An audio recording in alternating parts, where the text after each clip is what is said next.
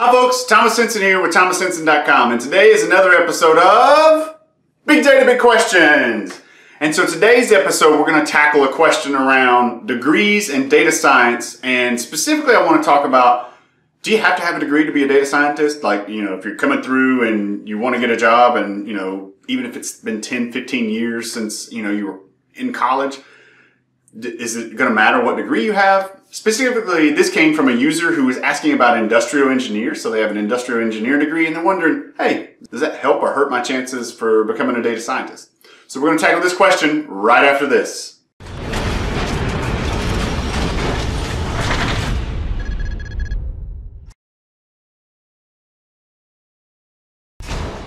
So welcome back. So today's question comes in from a YouTube user. So if you have a question, Big Data Big Questions, put it here. Use the hashtag Big Data Big Questions on Twitter.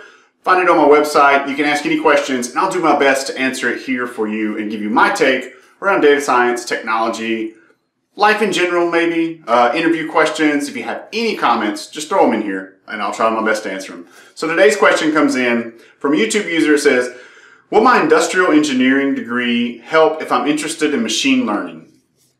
And so I want to tackle this question a little bit more around degrees and try to say, what degrees do you really have to have, and do you have to have a degree to be in machine learning, data science, or just anything in general? And then specifically at the end, I'm definitely going to bring out some points around the industrial engineering degree and how I think you can tailor the coursework that you probably did in there to a machine learning engineering kind of career. So first off, do you have to have a degree in order to get a job as a computer programmer or a data scientist or a data engineer?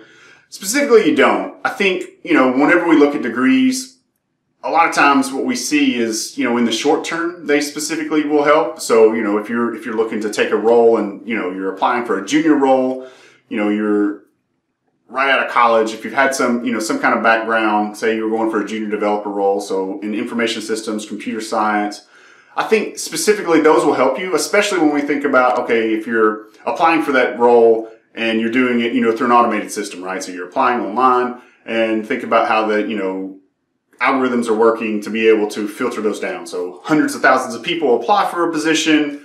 It's going to get filtered down by first, looking for, does this person have a degree? That's one of the areas where I think it kind of helps you, is if you're shuffling through. It doesn't mean that if you don't have a degree that you're not going to be able to apply for these positions. But I think, whenever you're looking at some generalized standards, that's what employers use. They use that 4-year degree to do it. More and more, they're not doing it as much. It was more of a big deal, I guess, in the last, 20, 30 years. But in the last 5 years, you've seen more where the algorithms are not so much based on that. And generally, if you do a good job, if you're involved in open source, which is something that I advocate here, or you have some projects and a lot of experience, that'll trump not having that degree, or even trump a person with a degree that maybe doesn't have as much experience. So in general, what I say for any career, this is not just for data science, this is not just for data engineering and computer development, but I think, whatever field you're trying to go into, if you don't have a degree, or if your degree's in some kind of different field and you're trying to go into it, I think having experience, being involved, whether it's, writing blog posts, making YouTube videos like I'm making here, being a part of the open source community of whatever area you're looking for, I think that's going to stand out and that's going to help you. It's going to help you twofold. It's going to help you by giving you experience in a field that you didn't have experience in. And it's also going to help you network. You're going to meet more people that are involved in data science or computer engineering.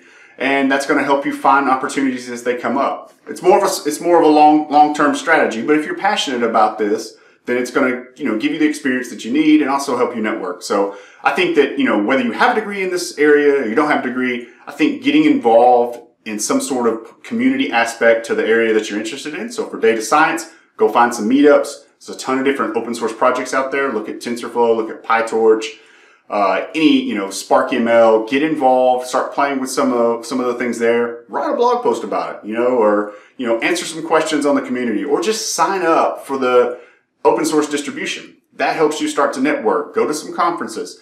Those are the types of things that are really going to help you stand out. So, yes, a degree is going to matter, but only for the short term, and over the long term, it's going to be more about that body of work. And so if you don't have a degree in that area, don't fret. Don't think that you have to go back and get a degree in data science or, find something in computer engineering. Just get involved in the community. Get involved in the community, use your life experiences, and start to begin to network, and that'll help you stand out. But specifically, the question that submitted was around industrial engineers. So, will my industrial engineering degree help if I'm interested in machine learning? I think it'll help. It's not going to help you stand out. So I was talking about short term, and sometimes if they're just if you're just looking to be able to check the box from an employer's perspective of does this person have a degree, that will help. But if you're trying to tailor your resume and your application for how you can stand out versus somebody who maybe has a computer science degree or a background in statistics, I think there are some things that you can pull out of that industrial engineering degree. I think, with it being heavy math, my assumption is, just from a general perspective, is you've probably had all 4 years of calculus, some differential equations, and those types of heavy math that engineering degrees require. So I think pulling some of those out, I think, I've said it time and time again, I think getting involved in the community, so, whether it be socially, so, find something on LinkedIn or Twitter, join a couple of machine learning groups there, get involved a little bit, find out what's going on, find out some areas that interest you. What portions of machine learning do you like?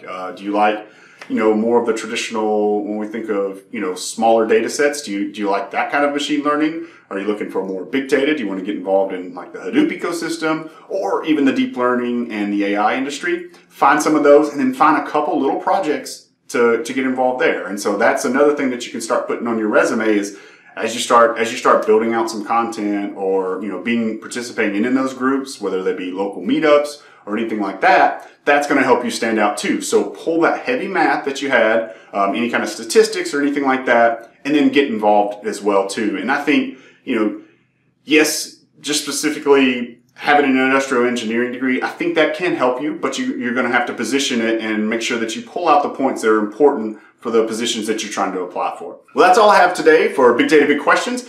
Make sure if you have a question that you submit them here below, and then also make sure you subscribe and hit the notification button so that you never miss an episode of Big Data Big Questions.